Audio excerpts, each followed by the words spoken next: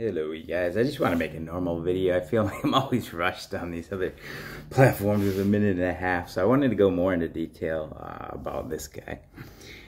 This is an albino KSAT. So what this was is I had a swab of KSAT, which is a Kosamui super strain, and that is crossed with a true albino teacher.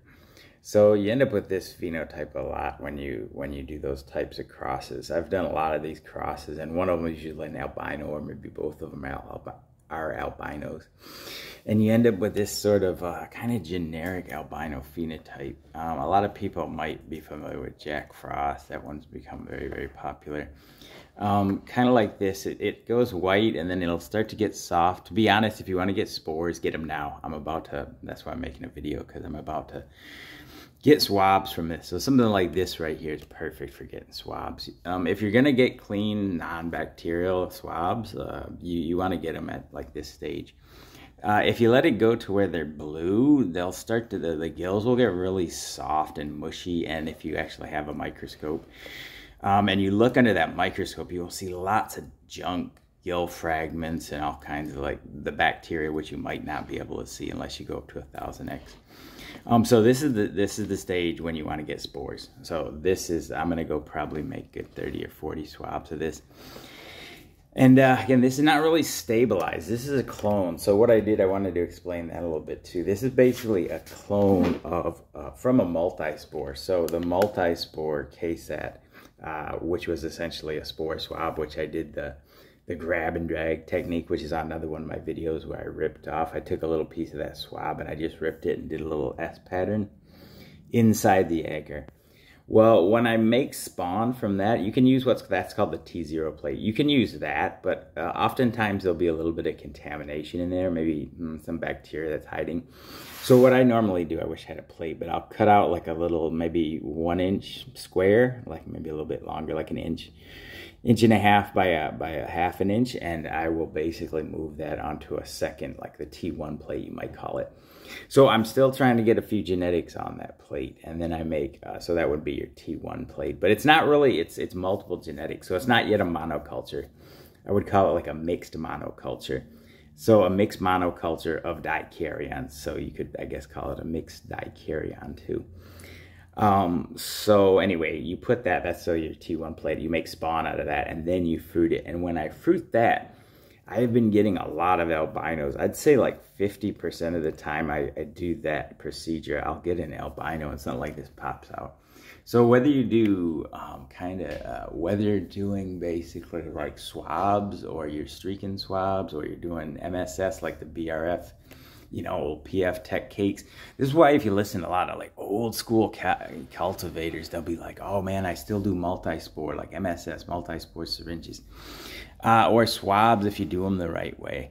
You can really, really pull out these genetics and get weird things.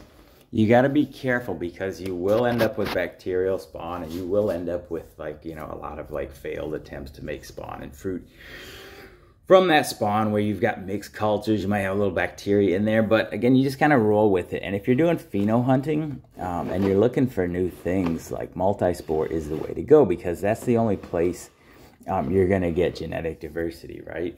If you're doing an LC, especially from an isolated genetic that has been run by other people and selected, you're going to get good yields. You should get good yields. If you replicate the exact conditions, which is typically monotubs, you know, like these guys.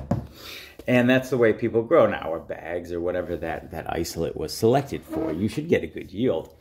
Now, if you're going to change conditions, you're going to go from bags to monotubs to shoeboxes or whatever, you're going to have to go back to multispore and get something that suits that particular method of growing. So that's exactly what I've done here. All of this work was done, all this genetics work was done in shoeboxes. And here I have something that's fruiting quite well. I guess you'd call that a canopy in a shoebox. So if that's what you're going to run, that's what you should select for. Sorry, I haven't quite woke up yet. That's what you should select for. If you're going to run in monotubs, like, select fruits and genetics that are going to work well in monotubs. Simple as that. This is what plant breeders have been doing for millennia, right? Thousands and thousands of years. you know, if you're growing in an arid region, you select crops that grow well in arid regions. It's just like that simple. So that's what I did, and obviously the results turned out pretty well. Now, if I took this same genetics and I cloned it, which I wouldn't need to because I already cloned it, and I went to a monotub, it might not work so well, right? You know, it might not work so well. I'm trying to be careful with the camera here. Who knows? But this works. So again, this is an albino K-set. I forgot to write the albino because it was going to be fairly obvious when it popped up. And this is it. So this is, so you wouldn't call this stabilized necessarily, but I just heard Munchausen talking about it, how, you know, once you get to the 3rd generation of doing this, multi-spore, tier 0, select, clone, like do a sprint, by the 3rd generation, if you're still getting the same phenotype in the same conditions, you can probably be pretty sure that it's like stabilized.